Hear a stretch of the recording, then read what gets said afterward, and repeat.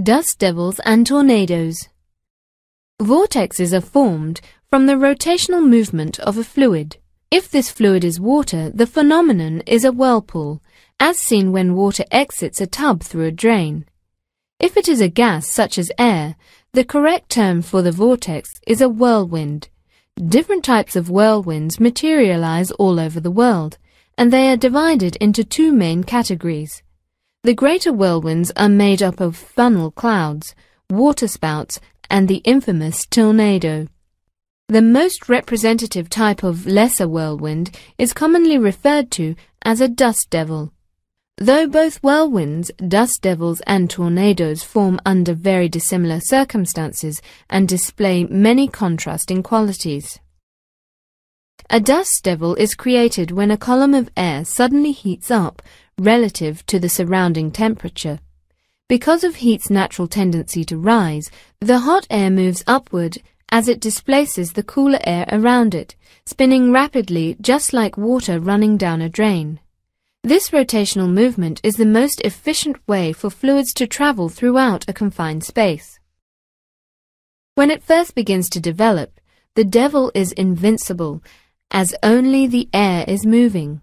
But the spinning winds quickly pick up particles and other debris from the ground and carry them up the vortex, giving it a discernible shape and size. Dust devils get their name because these lesser whirlwinds often form in areas containing loose dirt or other fragmented materials that are easily carried by the whirlwind. However, they can also arise over water, snow, and even fire. The specific substances transported by the vortex determine the appearance of the devil. Due to the requirement of heat in the formation of a dust devil, the sun is quite important. Sunny, clear, dry weather with little or no wind offers the prime conditions for the generation of a devil. Deserts are obviously the most common sites of this phenomenon. Heat radiating from the hot, flat sand easily creates the thermally charged columns, yet dust devils can occur in any location where the right conditions are present. They range from a few to hundreds of meters in height, with diameters anywhere from tens of meters to less than 1.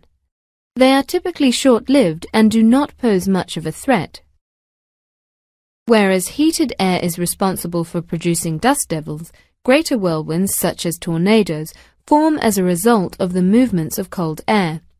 Most tornadoes are spawned by powerful thunderstorm systems. When the cooler air of the storm front overtakes an area of warmer air, the latter is forced to rise rapidly and begins to spin as it does in a dust devil. Combined with the winds already present in the thunderstorm clouds, the rising air can be sculpted into a narrow column, increasing its rotational speed. For reasons still unknown, it is then possible for this vortex to grow in strength and become a funnel cloud. Funnel clouds appear to descend from the overhanging storm clouds because they pull moisture from the clouds down into the vortex.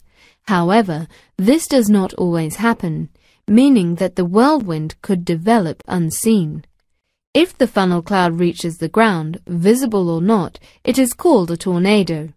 Sometimes tornadoes are not detected until their contact with the ground begins to kick up dust and debris. Tornadoes that happen to form over a body of water are referred to as waterspouts. Tornadoes occur worldwide, but some regions are more prone to this phenomenon than others.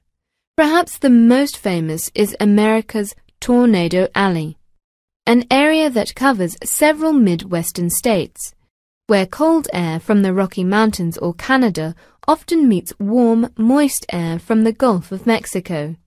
The ability of these whirlwinds to exceed wind speeds of 480 kilometers per hour possesses great risk to life and property, killing approximately 60 people each year in the United States.